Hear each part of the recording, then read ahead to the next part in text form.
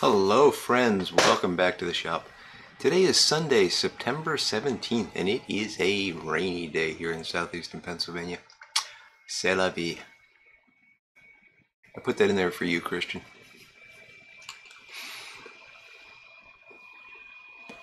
I am smoking some Haunted Bookshop in a Lane Crown Achievement pipe, and we will be changing that shortly. I'm almost done with this bowl, and I got to get to the tobacco of the week and enjoying some Crown Achievement coffee. Some 8 o'clock coffee. There we go. So, I got a little story to tell you. Had some fun this weekend. And, yeah. So, if you remember from last week, I had a problem where my bandsaw needed to get some repair work done on it. I had to change the guide bearings. I've done that. I got the new bearings in. It's running beautifully. I'm very happy with it. So I'm glad that happened. I got a much better tool now, and things are going very smoothly. So as I was doing that, I don't remember if I mentioned this last weekend or not, but I ran into a problem. It's a Grizzly tool. It's made in Taiwan. Pretty good quality though. If you're shopping for Grizzly and you have ask them if the tool was made in Taiwan or China, the Taiwanese tools seem to be a better quality. Just if you're shopping at Grizzly, I've had really good success with Grizzly tools.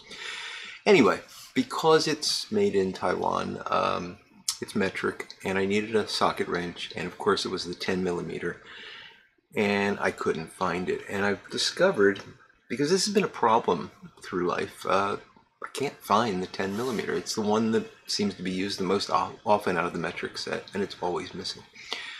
And I was chatting with my friend Eric and my friend Couch about this, and they both said, oh yeah, they're missing all the time, and they're the ones you use most often, so you lose them and stuff. It makes sense. And I didn't realize this was like a global phenomenon where people couldn't find their 10 millimeter sockets.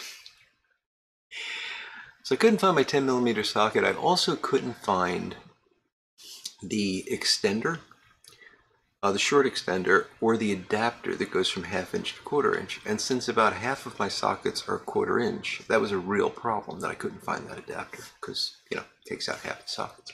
So that's kind of the background. Oh, there's one more thing. I'm out of Haunted Bookshop, so I will reload this as I talk. So the other piece of background is that I knew that somewhere in this house I had the extender, the adapter, and I had hoped the 10 millimeter socket, because I'd seen at some point over the past year or so, I had seen, oh, and there was a missing socket wrench too, but I had another. I had seen those. I remember doing something and saying, oh, there they are, but I didn't take the time to pick them up and put them where they belong, and I couldn't find them again. So this is about a year that I've been looking for these things. I'm going to give that a minute to cool down before I repack it. But I knew they were somewhere, and it was driving me nuts because I couldn't find them. And I looked all over when I was looking for the 10 millimeter. I couldn't find it. I wound up using a little combination wrench, box and open end, and it worked fine. So I knew it was somewhere in the house, but I couldn't find it, and I was really bothered by this adapter, the 1/2 inch to 1/4 inch adapter. So I wound up the other day going on Amazon and finding a cheap set of adapters, and got a message yesterday as I was preparing to do a job that it was going out for delivery. And I said, oh great, I'll have that. So the job I was preparing to do was some yard carpentry, and I'll show you a couple of pictures of this. So, well, this is what I had to build. So this is a ramp, and this is the new ramp. The old ramp is this guy. Oops. The old ramp is this guy here. Now, this doesn't look terrible. I built this probably 14 years ago, 13, 14 years ago. Made out of pressure treated. You can see there's a missing board there. It doesn't look too terrible, but this is the back side of it. The other side, I've re-screwed these boards multiple times. They're starting to rot out. They're just really not ideal. And the biggest problem with this is up at the top there, which you can't really see. There's the part that sort of hangs over the concrete that holds the whole thing up was rotted out really badly. So it was going to collapse into the, you were going to stand on the ramp and it was going to collapse. So I had to replace the whole thing or do some major surgery on it. And I thought, well, heck, I'll just buy all new pressure treated lumber and start fresh. And that's what I did. And I'm pretty happy with what come on, work right. There we go. Pretty happy with what I came up with. So that's it. Now, there's a couple problems here. First off, ignore my lack of grass. I know, and that flower bed that's off to the left there is coming down. I know it's terrible. Just ignore all that. I'm really annoyed. The spacing on the boards are perfect, except there's one board that's not spaced properly, and that's because it was the last board I put in. I technically should have ripped that down a little bit. At this point, my back was killing me, and there was just no way I was going to rip that board down, so I'm just living with that. Maybe I'll take it out at some point and fix it. I don't know, but yeah, otherwise, it's great. I redesigned it a little bit, so it's not hanging off the concrete anymore. It's actually on legs in the back, so I don't have to worry about that now. So this is all, well, everything's good. So that was a success. The reason we have that ramp is it's for the dogs, and we don't really need it. My dogs can leap over that flower bed with no problem. They're still young and spry. But back when I had George and Buckley, my beagle and my what was he? It was a retriever mix, a black lab mix. Wonderful dog, George. I loved that dog. Well, they both started to have trouble with their joints and they couldn't climb steps anymore. So I built that ramp so they could go out, get off the patio, do their business, come back up. And they loved it. I loved it. I've used it quite a few times just to like wheelbarrow stuff up. Like when I was working on that refrigerator, the basement refrigerator, I had to take it out into the yard so that it could defrost and that big block of ice could come out of it. So, getting it on the wheelbarrow and taking it down, or actually I was using a dolly. I could take it down that ramp. So it's been really useful to have that ramp there. And my wife likes it. So we decided to replace it rather than just get rid of it, even though the dogs can use the steps. Okay, so I go over to Home Depot and I buy all the lumber. That was pretty good. Didn't have too much trouble there. Although, boy, it's wet and there was a lot of mold on the boards, which kind of surprised me. I didn't like that because I don't like mold. I'm allergic to it, and I think most people are allergic to it. Anyway, picked out the right boards, got them home, no major issues there. And then I had to gather up the tools. So I come down here and I'm getting my screw gun and circular saw and all the various bits and pieces that I need. And I said, gee, I should carry these in something. I said, oh, I've got one of those 5-gallon Home Depot buckets that I use to pile tools in. And when I looked at that, this was in it. This is a collection of stuff. And if you look way down at the bottom there on the upper sort of left-hand side, about the 11 o'clock position, you can see there's a socket wrench. And I went, oh, that's where it is. That's where it is. And sure enough, when I sorted through this stuff, oops, I found my missing socket wrench, the extension, and the adapter. Fantastic.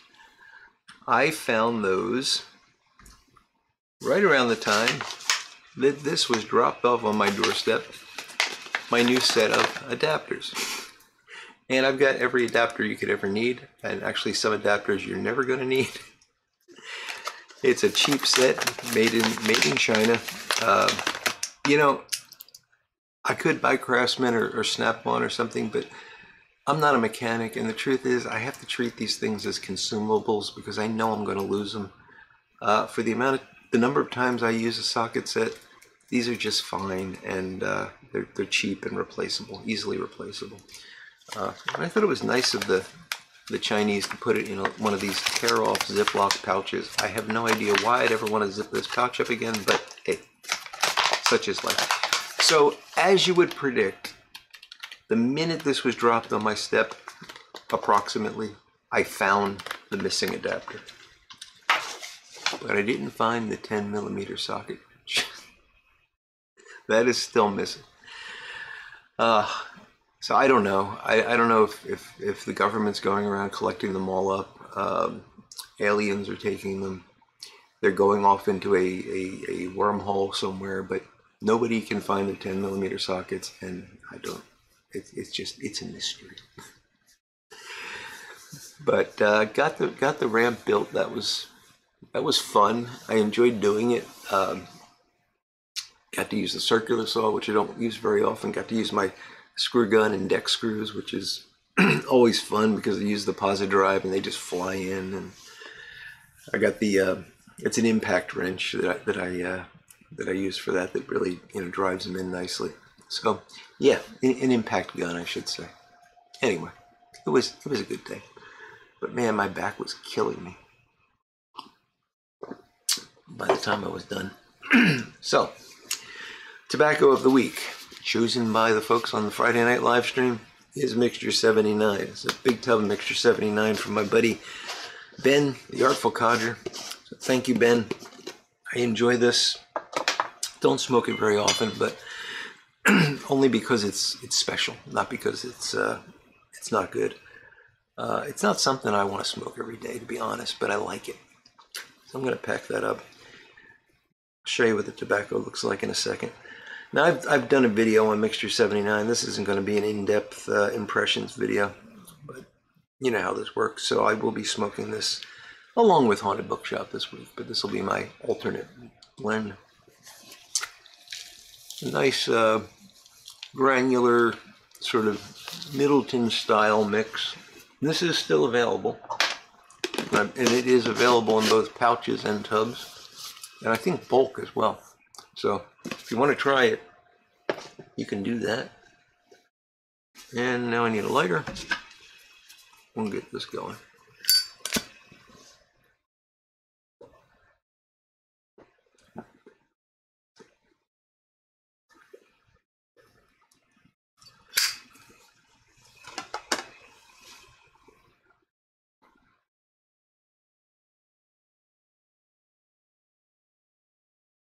So Mixture 79 is definitely a love it or hate it blend.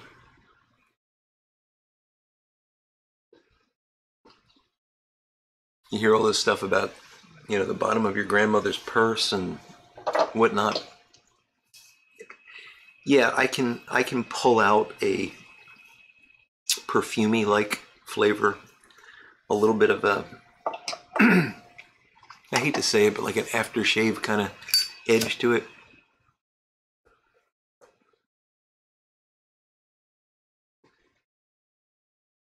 But the dominant flavors for me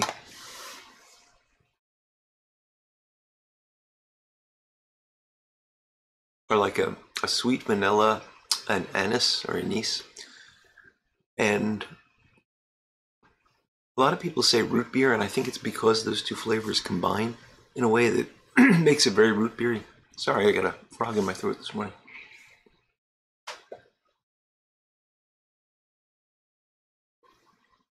And there's tobacco under that, which is nice.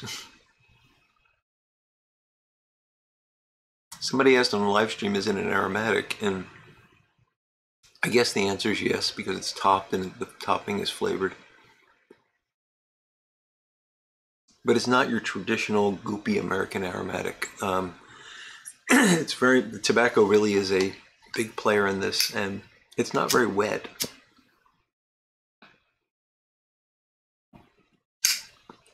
Even fresh pouches, they're smokable as is. You don't have to dry them or anything.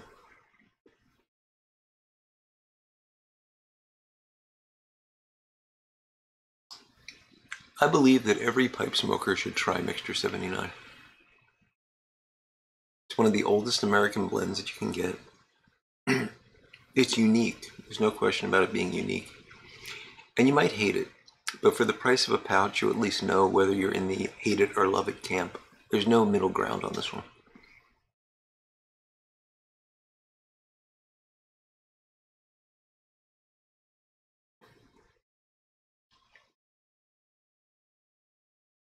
So I get the ramp finished, and I had a Yingling and some Advil.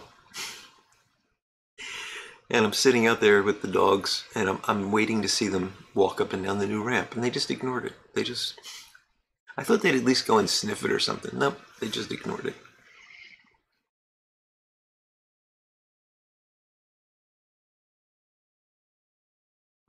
So last night, as I'm getting ready to go to bed, I let them out for the last time for the night. And I go to call them in, and I see Thatcher is coming towards the ramp, and I'm like, oh boy. She gets to the bottom of the ramp, she like puts a paw on it, and she puts 2 paws on it and taps them. She was afraid of it.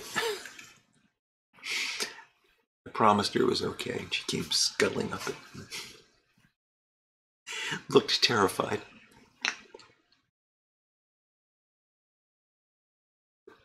I know from a dog's point of view that was just the novelty, but from my point of view, it felt like she wasn't trusting my workmanship. I'll get over it.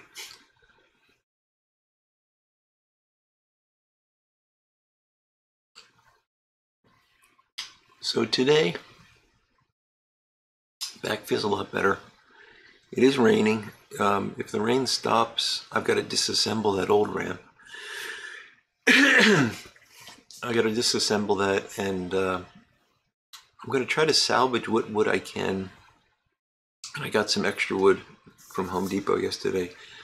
I'm going to build myself a little sawbuck for logs so that I can, logs I have left from the mulberry tree or any future logs that I might get for bowl turning, I can put on that and cut safely with the chainsaw.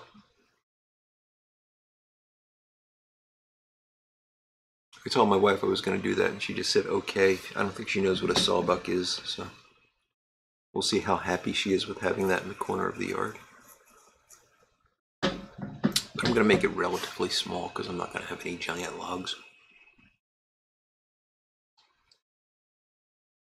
It just has to be big enough to hold them safely off the ground so that when you cut with the chainsaw, there's no worry about it hitting the ground.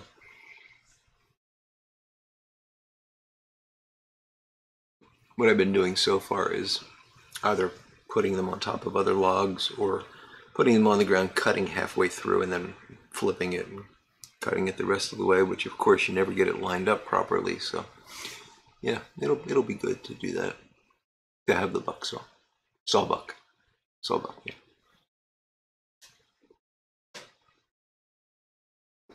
But that's probably not going to happen today because of the rain. The concrete work finally started. They showed up on Friday, and they've broken up about half of our sidewalk. They're saying it's going to be about an 8-day project, and tomorrow they're going to break up our driveway.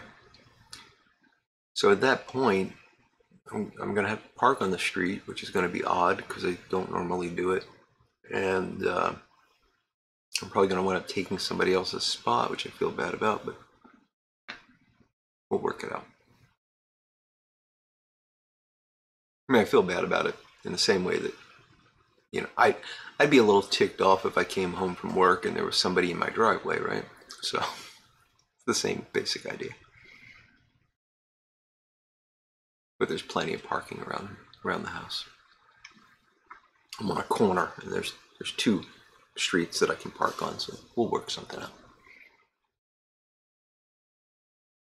The real challenge is going to be once they start pouring the concrete, actually getting into the house, because everything's going to be new concrete.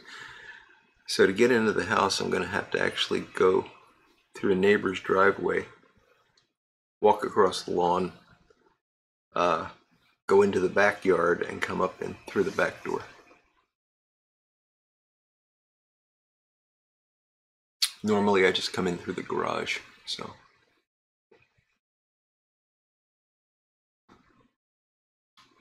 Again, not a big deal, just I don't like it when my routine gets altered, so.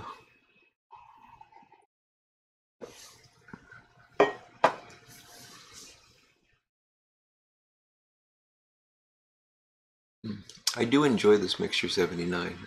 Again, not something I smoke every day just because it's so different. I don't find that it ghosts the pipe. Maybe if I smoke like 4 or 5 bowls it would, but if it's just one bowl, it doesn't seem to ghost it at all.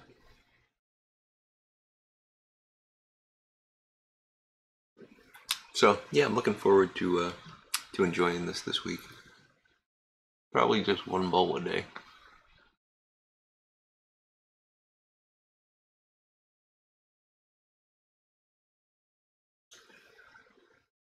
So for today, I already said I'm going to try to work on that ramp, but I highly doubt that's going to happen. I got a little bit of stuff that I want to do down here.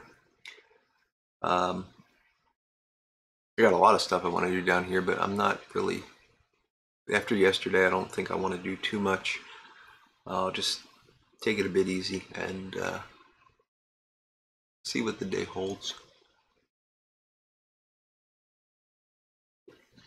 My wife is home. She came home last night. She's been gone for over 2 weeks, so it's wonderful to have her back.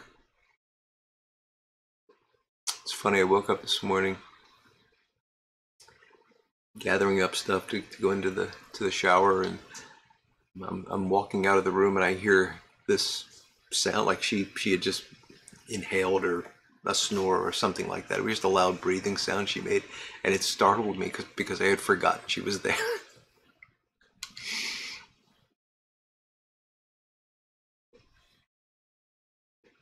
Dogs were very happy to see her, so life is back to normal again.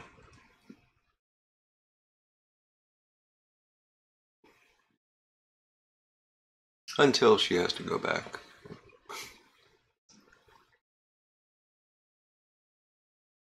And our anniversary is coming up next week. It's a big one. It's the 25th, and although we've been talking about it for months, we have completely failed to make any plans. So that's nice. We'll have a good time. We'll go out to dinner. We're going to do something, but not next week. We'll plan a trip of some sort and have some fun. It's a busy time coming up between that, and I'm going to go up to Vermont the first week in October to visit my brother and sister and help them with some work on the house.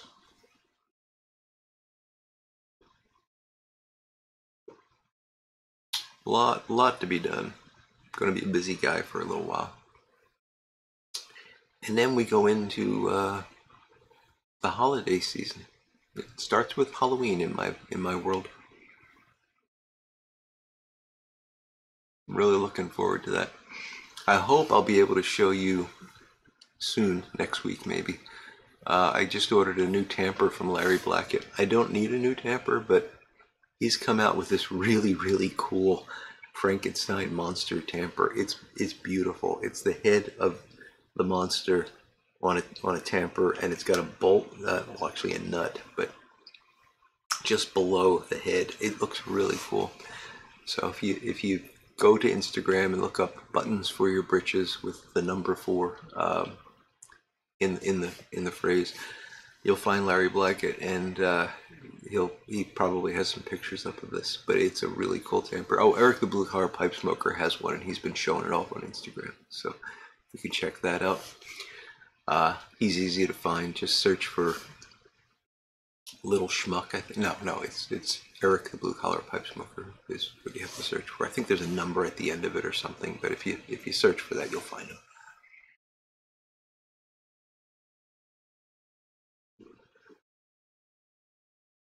Why there's a number at the end of it? I guess there were 2 of them. I don't know.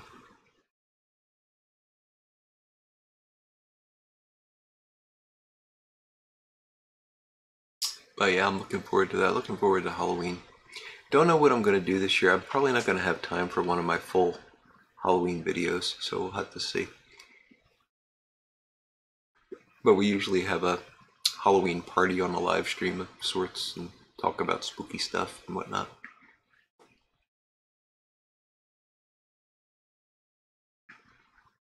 Maybe I'll do a ghost story call-in or something like that.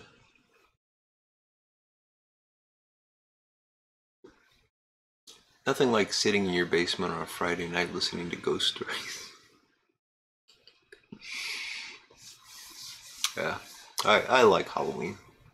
I don't know why. It's to me it's a pipe smoker's holiday, and I think it's because it's, we're finally getting into that fall weather, the autumn leaves. The If you're fortunate enough to be in an area where people still burn leaves, that smell of burning leaves, that crispness in the air, not to be confused with Christmas in the air, which comes a bit later. Yeah, just a wonderful time of year. Heck, I might even have to get out some Latakia. We'll see. Well, folks, with that, I'm gonna drink some more coffee and bring this video to an end. So thank you all for watching. Hey, if you can, like, subscribe, do all that stuff. I don't care about the numbers. I just want more people to be involved in the YouTube pipe community. And if you do that, it makes the algorithm make it easier for people to find the videos. So don't just do it for me. Do it for everybody that you enjoy watching. Make sure you're subscribed, like them, notification bell, all that stuff. It's important to grow the community. And yeah, that's the only reason I'm asking you to do it. I don't care about the numbers for myself. So I'm going to finish up the Mixture 79 and get on with the day. And I hope you have a wonderful Sunday and are looking forward to a fantastic week ahead. Until we speak again, I will look forward to talking to you all again very soon. Goodbye now.